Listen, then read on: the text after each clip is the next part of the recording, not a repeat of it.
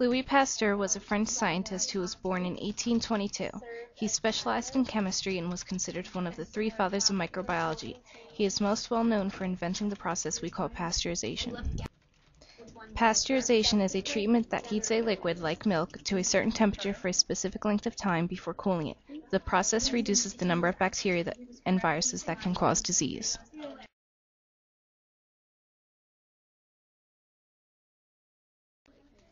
In addition to the popularization of pasteurization, Louis was also responsible for inventing many vaccines, including ones for both rabies and anthrax.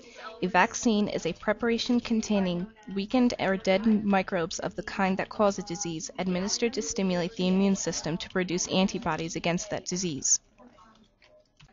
Because of Pasteur's work in generalizing the concept of inoculation, in the 19th century compulsory vaccination laws were created. Pasteur's experiments helped support the germ theory of disease.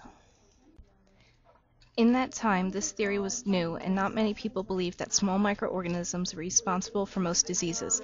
The prevailing belief was that disease is spontaneously generated.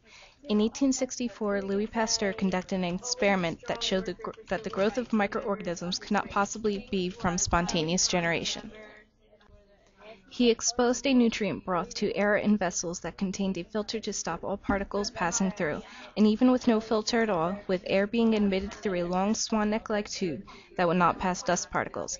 Nothing grew in the broth, therefore the living organisms that grew in such broths came from the outside rather than being generated within the broth. This is called biogenesis.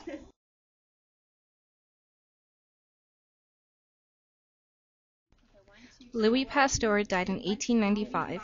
He is remembered for his many scientific breakthroughs concerning the germ theory of disease, which led to life-saving vaccines and processes such as pasteurization that prevented the spread of such diseases.